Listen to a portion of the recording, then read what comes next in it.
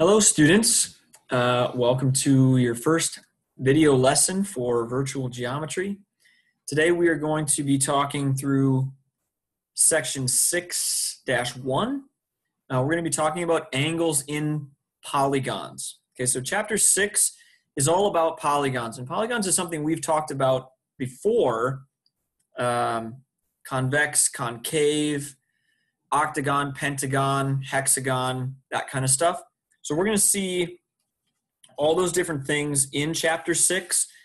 As I mentioned in class last week, after section 6.1, which is what we'll talk about today, we focus in mostly on four-sided shapes, which we call quadrilaterals. So you're going to hear a lot more about that in subsequent videos. But for today, we're going to start just by looking at a couple different polygons here that I've drawn. We have a quadrilateral here, which is specifically a rectangle. We have a pentagon over here, 1, 2, 3, 4, 5 sides, kind of looks like a house. And here we have my best attempt at an octagon. So 1, 2, 3, 4, 5, 6, 7, 8 sides in the octagon. What we're going to talk about is the angles inside of these polygons. Okay, so in the rectangle, we sort of know each one of these is 90 degrees. Okay, but in other quadrilaterals, other four-sided shapes, they don't have to be 90 degrees. In this five-sided shape, obviously, we have 5 angles here. In this 8-sided shape, we have 8 angles, of course, 1 at each corner. So we're going to try to come up with a rule for the sum, meaning the total of these angles inside of any polygon. Okay, and it's based on the number of sides, and hopefully you'll see that here in just a second. So what I'm going to remind you all of is that the angles in a triangle add to what? This is something that hopefully we all know from chapter 4, chapter 3, and before. Always add to 180 degrees, right? So angles in a triangle always add up to 180 degrees. That's kind of our starting point and a very key piece of information we need to remember. Okay, angles in a triangle add up to 180 degrees. So what I'm going to do is I'm going to take this rectangle here, and I'm going to go to one of my vertices or corners, and I'm going to draw a diagonal. So remember from our discussion of polygons previously, diagonals are lines that connect corners that are not next to each other. They're not connected by a side of the shape. So in this particular case, if I start in this top left corner and I draw this line down to here, I've just drawn a diagonal, okay? Now from this top left corner of my rectangle, there is no other diagonal that I can draw. The only one that exists goes from this corner down to this corner, okay?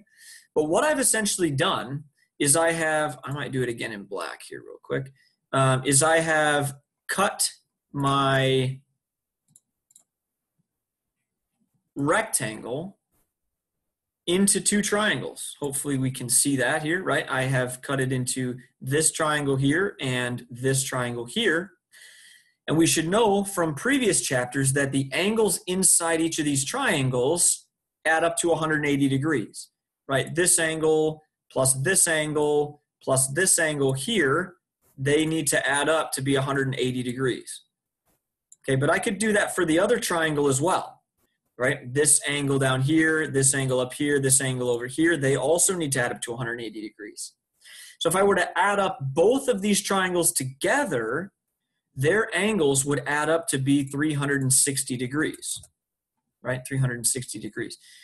Now, what you need to recognize is that adding up those 2 triangles' angles is exactly the same thing as adding up the 4 angles that were originally in the shape, right? Because for example, if I take this and I do it in red, this angle of this top triangle and then this angle of the bottom triangle together make one of the angles in my four-sided shape. Same thing at the top here. And then, of course, this one over here and then this one down here were already angles in my four-sided shape. So adding together these triangles is really adding up all the angles of these of this four-sided shape here, this rectangle. So this idea that a four-sided shape, its 4 angles, will always add up to 360 degrees, Okay, that's always going to be true for the rest of your lives. A four-sided polygon, if you add up all the four angles inside of that shape, they will have to add up to 360 degrees. Okay, now I'm going to do a similar thing with the pentagon here. I'm not going to talk you through everything necessarily, but I want to do this in black. I'm going to draw diagonals from my top corner of my pentagon to every other corner that I possibly can. And in this case, there are only two. There are two diagonals that I can draw in this case. And now I have divided my five-sided shape into three triangles, right? There's a triangle here, there's a triangle here, and there's a triangle over here. So I have three triangles, okay? Now, each of those triangles, if we were to add up the three angles in the triangles, would add up to be 180 degrees, right? That's what we're basing all of this on. So this five-sided shape, this pentagon here, its angles, its interior angles, all together, if I were to add all of them up, it would equal 180 plus 180 plus 180. So that's, also known as 180 times 3, right? 180 times 3, which equals 540 degrees, okay? So in a five-sided shape, it is always true that the angles in a five-sided shape will always add up to be 540 degrees. All the time, every time, no matter what the five-sided shape looks like, as long as it's a five-sided polygon. I should say convex polygon, not necessarily true for concave polygons, the ones that bend in on themselves weird. But convex five-sided shapes will always have interior angles that add up to 540. Okay? Now, last thing I'm going to do real quick is do the same thing with this eight-sided shape. Might take me a little bit longer. Because I'm going to go, let's say, from this bottom left corner, I'm going to draw every diagonal that I possibly can back to that corner. Okay, so I'm doing this, and I'm doing this. And then I got this one down here. Okay, so now, if we look at this shape, I think I have divided this into 1, 2, 3, 4, 5, 6 triangles. And each of my 6 triangles, if I were to add up their inside angles, would be 180 degrees. So this eight-sided shape, its angles add up to 180 times 6. Okay, 180 times 6 is what? 1,080, I believe. Okay, 1,080 degrees. So in an eight-sided shape, if we add up all the inside angles, okay, they will add up to be 1,080 degrees. All the time, every time, no matter what. Now, let it be known that I do not really need these diagonals here. So I can go ahead and get rid of all of these diagonals. I might have to move that for just a second. I can get rid of all of these guys. Okay. And now it still applies. Okay. I don't need to divide the shape into its triangles in order to see this. If I were to add up this angle, this angle, this angle over here, this angle over here, this angle over here, this angle over here, all 8 of these angles, if I were to add all of these up, those 8 angles would add up to be 1,080 degrees. Okay, so now let's talk through the rule. Okay, so here's what we just found out. Or here's a general summary of what I hope you get from this. If I have a four-sided shape, by drawing one diagonal, I can divide it into 2 triangles. If I have a five-sided shape, I can divide that into 3 triangles. If I have an 8-sided shape, I divided that into 6 triangles. If I had a 9-sided shape, I could divide it into 7 triangles, etc., etc., etc. The general rule is the number of triangles we can create from any polygon by just drawing diagonals across it is the number of sides it has, which we call n for number of sides, minus 2. Okay, so if you have, let's say, a 14-sided shape, okay, 14 sides, how many triangles could we make? We could make 12. Okay, we can make 12 triangles. So what that allows us to do then is find the sum or the total of the interior angles for any polygon, as long as we know how many sides it has, by doing this. Okay, here's our formula. please write this down in your notes. N minus 2 times 180 degrees. Now, why do we times by 180 degrees? Because we're making triangles, remember? And we're basing all of this on this idea. Triangles add up to 180. So however many triangles you can make times 180 degrees will tell you the total amount that those interior angles of that polygon will add up to. Okay, so this formula is very, very important. Now, this stuff is all going to go away, and we're going to talk through just one real quick example, maybe two, the different ways that you could see this. So the first option is, let's say I told you I have a 17-gon. Okay, hopefully we remember that 17-gon really means 17-sided shape. Okay, 17-sided shape is what I mean here. If I wanted you to find for me the total of the interior angles, we would just follow that formula, right? 17 is going to be my number of sides, so I'm simply going to do 17 minus 2. Oops, I need a text box here. 17 minus 2, well, that's 15. So then I'll do 15 times 180, you know, and I'll do my math that way. 15 times 180, which would be what? 1,800 plus 500 is 2,300 plus 400, 2,700, 2,700. You can check my math if you want. I don't have a calculator handy right now, but I suppose I could get one. But we do this and we find this as the answer, okay? The sum total of all the angles inside that 17-sided shape. It doesn't really matter what the 17-sided shape looks like. All of its interior angles together will add up to 2,700, or 15 times 180, okay?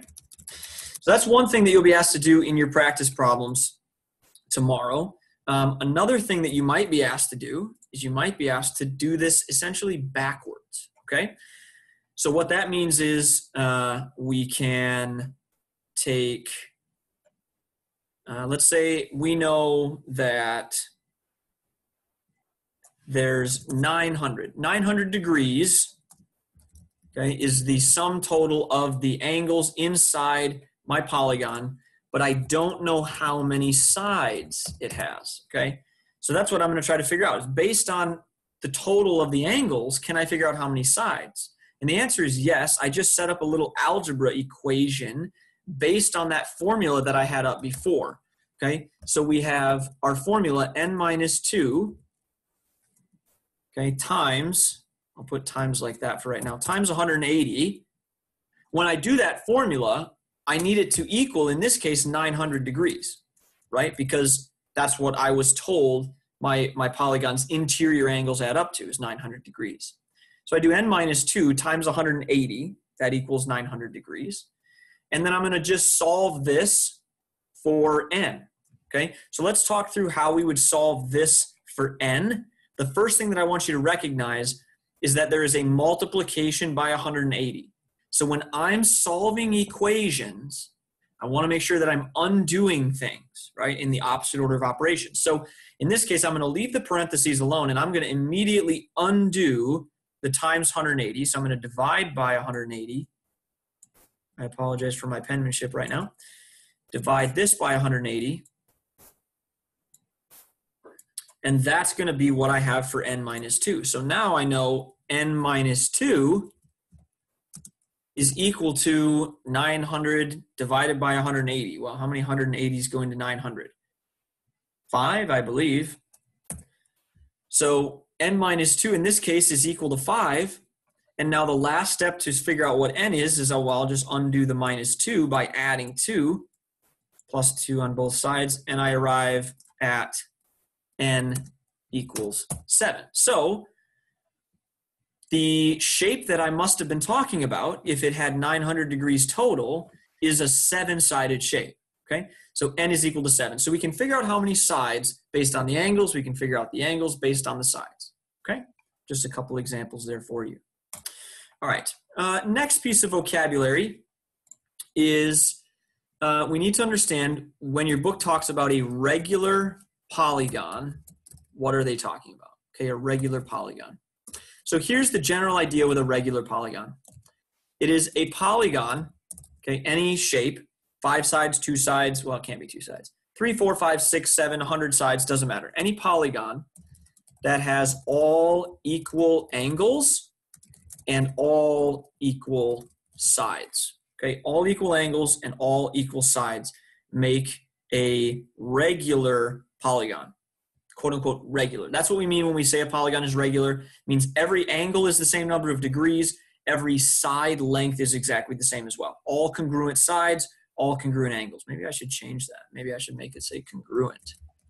Congruent angles and all congruent sides, okay? So what you could be asked to do is you could be asked to find each individual angle in a regular polygon, okay? For example, if we have a regular pentagon, what is the sum of, excuse me, not what is the sum, what is the measure of each interior angle? Okay, what is the measure of each interior angle in a regular pentagon? Well, the first thing to answer in this case is, well, in a regular pentagon or in any pentagon, well, how many sides does it have, first of all? 5 sides in a pentagon. In a 5-sided shape, what is the sum total of all the interior angles? Okay, and that question is again answered by our formula, n minus 2, in this case 5 minus 2, times 180, and that in this case equals 540, okay? Because 5 minus 2 is 3 times 180 is 540 degrees. So this right here, okay, this is not my answer. 540 is not my answer, but it is my first step to get my answer. That's the sum total of all the angles in the shape. I'm being asked what is the measure of each. The only reason I can do this is because I know the pentagon is regular. And remember what regular means. It means all the angles are congruent. So all 5 of my angles have to have the same measurement. So what I can do is I can take this 540, right? And I can do 540, and I can divide that by the number of angles, by the number of sides, by 5, and that will tell me the measure of each interior angle in this regular pentagon. So 540 divided by 5 is 108 degrees. So my final answer here would be 108 degrees. Okay, there we go, 108 degrees. That is the measure of each interior angle. So you can always take the sum total that we found with our formula from before and divide it by the number of sides if you know that that shape is regular to find each interior angle. Okay? All right. Last thing to discuss, and this is going to sort of go back to what we talked about earlier. We need to talk about exterior angles. We've dealt with interior angles, the ones inside of the shape. Now we need to talk about exterior angles, all right? I'm going to quickly draw for myself a pentagon, 5-sided shape, just because it's one of the easier ones to draw. And we'll connect like that. Okay, so there I have a pentagon. It's a 5-sided shape. Remember when we talked about triangles, when we discuss an exterior angle of a polygon, we create exterior angles by extending one of our sides, right? One of our sides in one direction will create an exterior angle, okay? Exterior angles created by extending one side. Okay, so if I create an exterior angle for this pentagon, let's say I'm just going to extend this side right here, okay? There I have created an exterior angle. Let's see if I can line it up a little bit better. Okay, so there I have an exterior angle. It's right there, right? That is an exterior angle of this pentagon, okay? I can do that all the way around my shape. And in fact, I am going to do that, extending sort of the same direction, working around my shape, extending each side in one direction. So this one I'm going to extend up this way. This one I'm going to extend out this way. This one I'm going to extend out this way. Okay, and then this one I'm going to extend down this way. Okay, so now I have 5 exterior angles which should make sense. I have one exterior angle at each corner. One exterior angle at each corner, okay?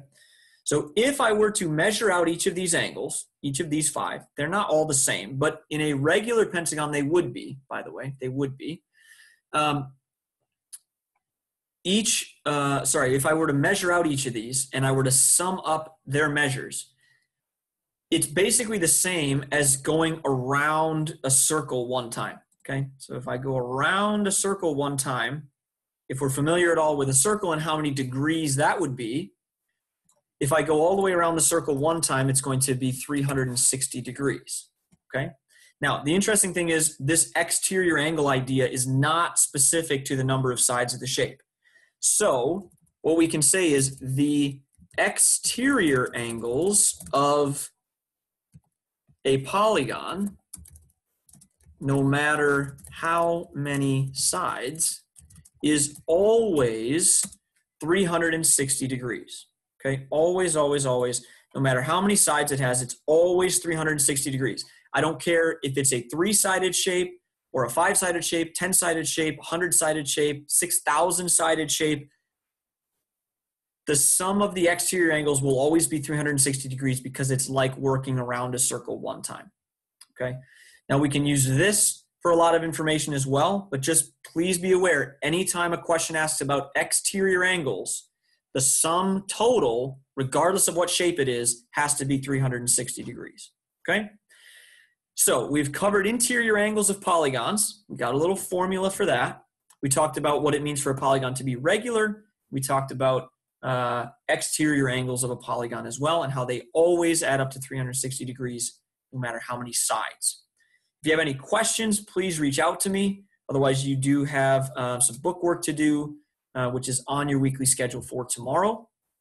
And that's all I have for right now. Have a good one.